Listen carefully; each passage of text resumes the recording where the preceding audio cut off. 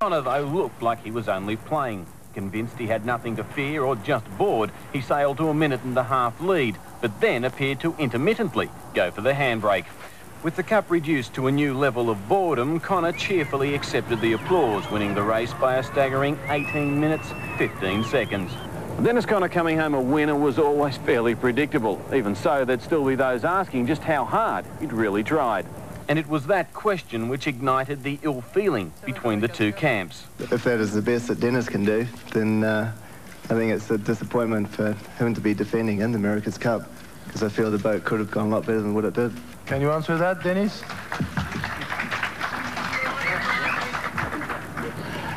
No, I guess when he's won 4 America's Cup, he can then tell me how to do it. I think we would have had much more respect for our opposition if they had sailed it to its full potential and we had been beaten by an hour and a half rather than 18 minutes. I'm sailing a cat. Somebody else is sailing a dog.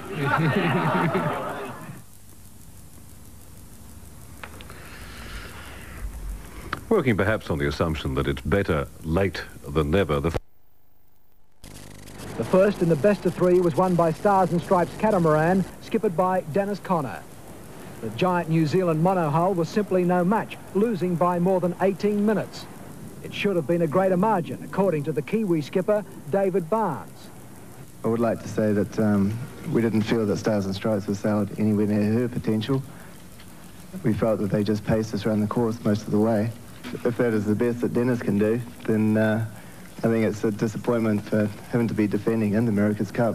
No, I guess when he's won 4 America's Cup, he can then tell me how to do it. Connor has been accused of dogging it, but Big D had his line all worked out. I'm sailing a cat. Somebody else is sailing a dog.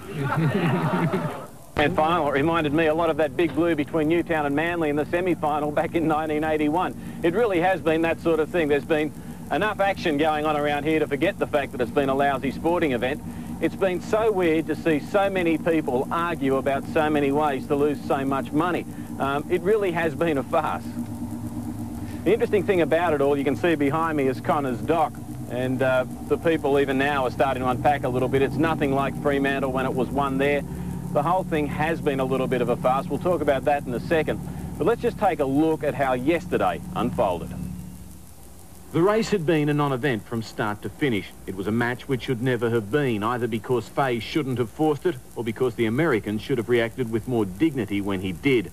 Either way, it was a disgrace to an event which had a disgraceful enough past already.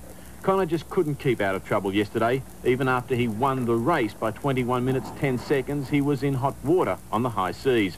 Surrounded by a fleet of spectator craft speeding to keep up with his high-flying cat, he sped past a yacht club packed with, originally, well-wishers. The wash from the speeding armada ripped the club apart. Spectators were injured, the marina damaged as boats pounded into it. The fans turned to hecklers. I guess the next question is, who's responsible? Oh, I'd say Sail America without a doubt. If Dennis hadn't been going to such an extreme speed, they wouldn't have followed. They wouldn't have gone in front of him. But he was leading the pack. There's no question about it. And then we said, how about enforcing the speed limit? And the guy laughed at us. He laughed at us. And I mean, if Dennis had come in just a tad slower... Other dock scenes were more pleasant as Connor and crew went swimming. So did the Kiwis. But the fun was short-lived. If you thought this event was in any way sporting, listen to the post-match press conference. I will not be going home to New Zealand until after that protest has been heard in the New York court, and I'd like to be home for Christmas. Since we're all politicking here, Michael, I have a letter. I haven't started politicking yet, Dennis. It doesn't say anything about monohull or catamaran, Michael. Dennis, I'm no attorney. Did you pick up the first letter on July the 23rd, or did you pick one up back on July the 17th at the same time?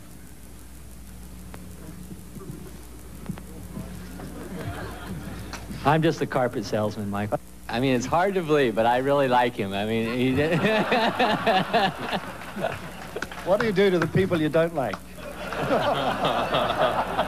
If it was a mismatch, I think it was significantly because the challenging yacht was not fast. I find it quite disturbing that the gentlemen on my right, who are supposedly, some of them, professionals in the industry that I work, can sit in a press conference and tell lies. That really troubles me.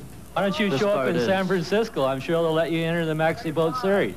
I'll keep we'll see you on the starting line in San Francisco, big boy. Dennis, I'll keep the boat. Dennis, I'll keep the boat on this coast long enough for you to try build one and sail me.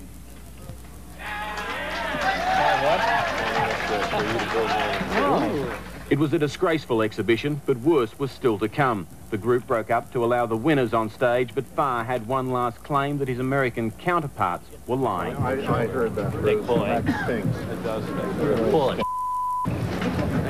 Yeah, I think you are. Get lost. Really are. You're a loser. Get off the stage. The winner. To say that kind of stuff.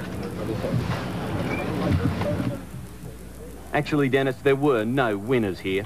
The fireworks which followed were tame by comparison, but at least they could be watched without embarrassment. At the Kiwi Base, a place appropriately named Buller's, the real partying got underway. It had been a bold folly from the start.